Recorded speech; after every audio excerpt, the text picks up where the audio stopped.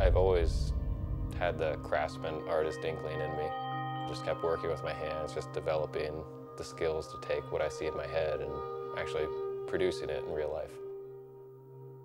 The stuff that I find on the beach isn't trash. I just see potential of how I can utilize it. What can I make out of it? Up until 60 years ago, all surfboards were wood. So I kind of came up with an idea to use the honeycomb core to make the board inherently more green because it's less material and it's still natural, sustainable wood and bamboo. I wouldn't think of myself as an environmentalist.